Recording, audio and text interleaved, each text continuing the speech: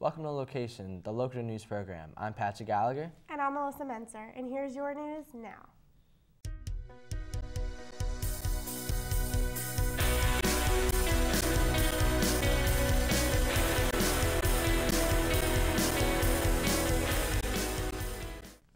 And these are your top stories in the Loquitur.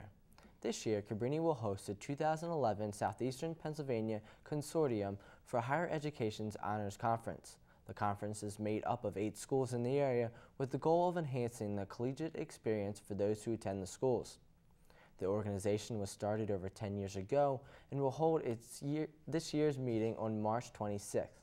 The conference will model a graduate conference where attendees will present their independent research projects. Habitat for Humanity of Montgomery County has been helping area families for the past 21 years. The group provides housing to low-income families with no interest or mortgages. Habitat has provided homes to 181 people and 49 homes in such areas as Norristown, Pottstown, and Upper Dublin. Capboard will be hosting its second Cabrini's Got Talent next month. They've recently held auditions, so let's check out to see the performers now. Hey guys, I am Melissa Webb on set with LOQation here in Grace Hall, giving you a behind-the-scenes look at the auditions for Cabrini's Got Talent. Here's a sneak preview of what's in store for Capboard's biggest event of the semester. Capboard is hosting its second annual Cabrini's Got Talent on April 14th. This year, however, they did things a little differently. On February 22nd and 24th, auditions were held where students showcased their various talents before enthusiastic judges.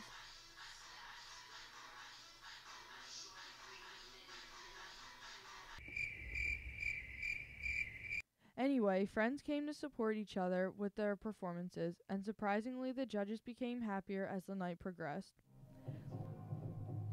Let's check in with some performers to see how the experience went. Well, we both choreographed it together, and I think it went well. Oh, do you have anything? I think it went really well. We added the gymnastics to make it different. As the night came to an end, the judges found one performance that they particularly liked.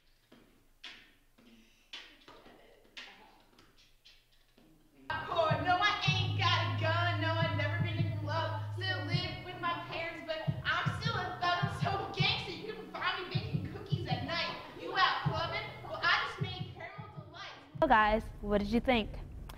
Be sure to check out this event April 14th at the Dixon Center. Back to you at the news desk. Cabrini students, faculty, and staff took the chance to get in shape in February in celebration of National Heart Health Awareness Month.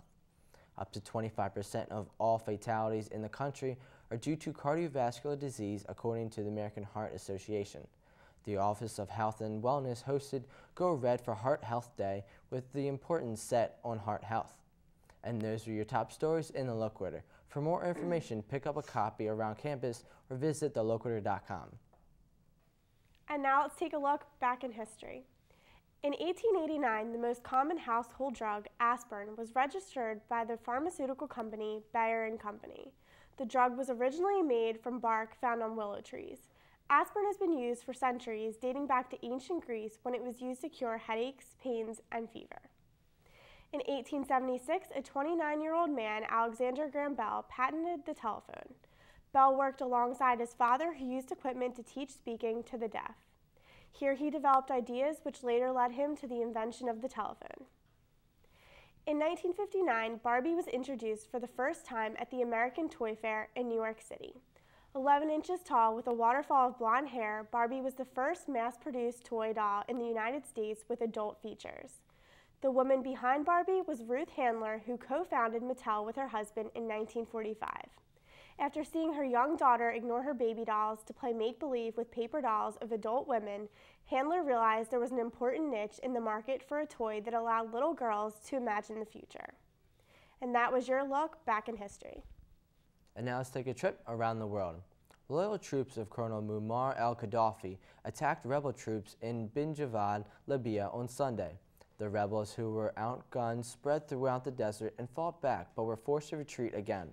More than a dozen ambulances sped to a hospital in nearby town carrying wounded and dead rebel fighters.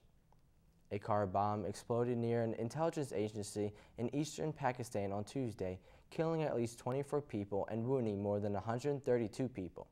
The bomb detonated near a gas station, and Pakistan Taliban took responsibility for the attack. Civilians and military targets across the country have been attacked while Pakistan has been battling extremism and militancy. Tuesday's blast was the first major strike in recent years in Pakistan. And now it's your trip around the world. Let's check in with Holly for sports. I hear basketball is going out to Ohio, Holly. They are, Pat. For the first time since the 2001-2002 season, the Cabrini men's basketball team has advanced to the Sweet 16 round of the Division III NCAA tournament. The Cavs beat both New Jersey City University and SUNY Purchase this past weekend at the Nerney Fieldhouse here at Cabrini College. In the game against New Jersey City, Dom Farello led all scorers with 28 points, and in the game against SUNY Purchase, Corey Lemons led all scorers with 29 points. The Cavs are set to take on the College of Wooster this Friday in Wooster, Ohio. Ali Rodolico had the chance to speak with head coach Marcus Kahn about the upcoming game. Let's take a look at what he had to say. What started out as 64 teams is now narrowed down to the Sweet 16, and Cabrini men's basketball team is one of them. On Friday night, they'll face off against Wooster College out in Ohio, where they'll compete for something that only some teams can dream about. I had the opportunity to get an interview with head coach Marcus Kahn. Let's take a look and see what he has to say about the upcoming game.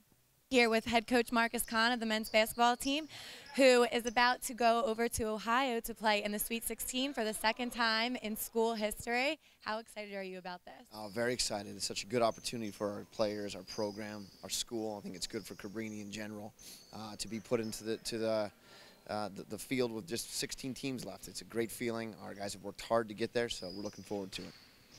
So at home, since you've been here, you're 44-2 right now.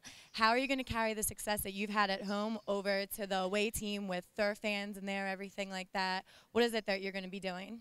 Well, I think that's just a new challenge for us. We're good at home. We're comfortable here. So now we got to go beat some good teams on the road. Well, we've done it here.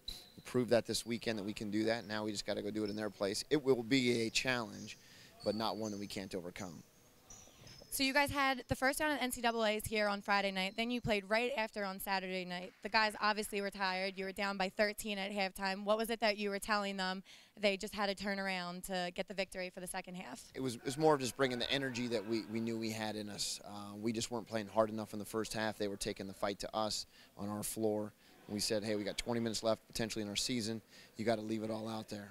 And I think we just came a little more energized in the second half. It wasn't really an X and O thing, just more energy that we brought. All right. So what would you say would be the main message that you're telling them all this week to get prepared for this big game? Well, really enjoy the moment. Enjoy the fact that we are in the Sweet 16, that not 16 teams playing. We're one of them in the entire country right now. And it should be a good feeling. Enjoy the moment. But for 2 hours a day, we got to focus on the task at hand, and hopefully we continue playing. All right. Well, good luck. I hope you guys win. You're going to do great. Thank you very much. All right. Thanks, guys. Back to you at the news desk. In other Cabrini sports news, the men's lacrosse team has opened its season with an 0-2 record for the first time since the 2005 season. So far, they have lost to both Haverford College and Lynchburg College. Their next game is scheduled for March 9th at 3:30 on the Edith Robb Dixon Field. That's all I have for you this week. Be sure to tune into LOQation every week for your Cabrini sports news. Thanks, Holly. And now let's check in with Danielle for your red carpet rants. Hey guys, Danielle here with your entertainment news. I know you're probably expecting to hear the latest about the Charlie Sheen scandal, but quite frankly, I'm tired of hearing about it and I'm giving it up for Lent. Or maybe I'm one of the goddesses. I'll let you decide. But on a side note, don't worry, I did apply to be Charlie Sheen's social media intern and explained it in 75 characters or less. Fingers crossed. In other news, Justin Bieber has big plans on the horizon. The 17-year-old recently leaked information that he isn't going to shave for a month so that he can show the world that he can, in fact, grow a mustache. Well, Justin, on behalf of all of us here at LOQation, we wish you the best of luck with that endeavor. Well, that's all I have for you this week. It's time for my daily dose of Tiger Blood with Charlie Sheen. So I'll see you guys next week for more entertainment news. I'm Danielle McLaughlin. Back to you at the news desk. Thanks, Danielle. And now let's go to Ian with Just a Thought. Hey, it's Ian with Just a Thought. It used to be that when you bought a car, a 5-disc CD changer was a big deal. But now things have gotten a bit more complicated. Take the new Chevy Cruze, for example. That's C-R-U-Z-E. It will read your Facebook news feed for you. So when your best friend loses his cow in Farmville, you'll know instantly as you plow into a telephone pole. Awesome. What the people who developed this failed to realize is that no one takes their newsfeed that seriously. And if you do, chances are you have a smartphone. In that case, pull over and check it. Having my car read my Facebook is totally unnecessary. I have a 1999 Pontiac Grand Am. You know what's a luxury for me? The air conditioning and the heat working, or the windows going down. That's all I need, along with the whole, car working thing. Call me old-fashioned, but I'll check my Facebook on a computer. Remember those? I'm Ian, and that's just a thought. Thanks, Ian. Well, that's all we have time for this week. Be sure to check us out at theloquitur.com and subscribe to our podcast on iTunes. I'm Melissa Menzer. And I'm Patrick Gallagher. That's all we have for you this week, Cabrini.